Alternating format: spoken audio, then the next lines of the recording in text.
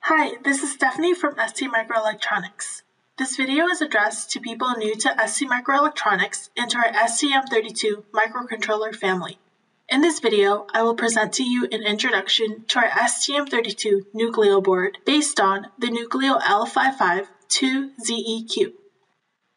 We currently offer 3 Nucleo variations: 32-pin, 64-pin, and 144-pin. The STM32 Nucleo boards make it for an easy starting point when wanting to try out a new idea. Nucleos are highly affordable, easy and quick to prototype with, can be extended with numerous specialized application hardware add-ons, omit the need for a separate probe due to the onboard ST-Link, comes with the STM32 Cube software packages, and all STM32 Nucleo users have free access to the Mbed online resources.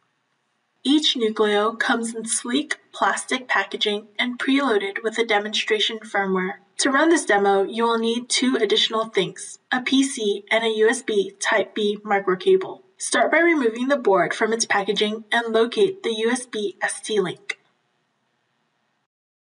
Plug in the cable's micro B side on your board and the other side to your PC. You should then see a solid red LED near the USB ST-Link connector, and the onboard LEDs flash in a sequence. We have now confirmed that the board is working as expected and are ready to start developing. At the heart of each Nucleo, you will find the STM32 microcontroller.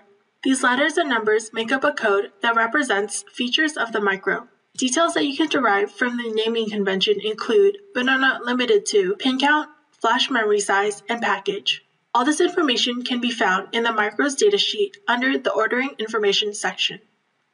There are 3 user-accessible LEDs on the Nucleo: LD3, a red LED connected to PA9, LD2, a blue LED connected to PB7, and lastly, LD1, a green LED connected to PC7. There are 2 push buttons available on the Nucleo. The blue user button can be accessed through pin PC13, while the black reset button is connected directly to the micro's reset line. Midboard on the left and right, you will see header footprints. These provide direct access to all of the micro's I/Os.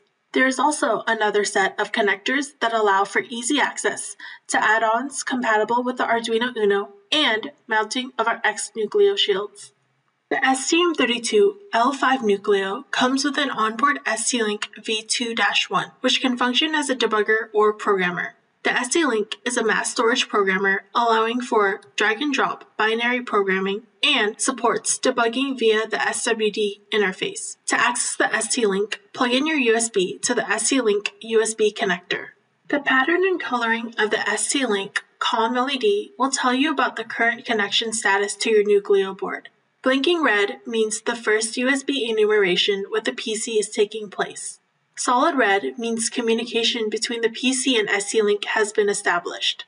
Blinking red and green alternately means data is being exchanged between the PC and the board. Solid green means the last communication has been successful. Solid orange means the ST-Link's communication with the target has failed. Thank you for watching. We hope that you enjoyed this introduction of the STM32 Nucleo board. We will see you next time. Bye!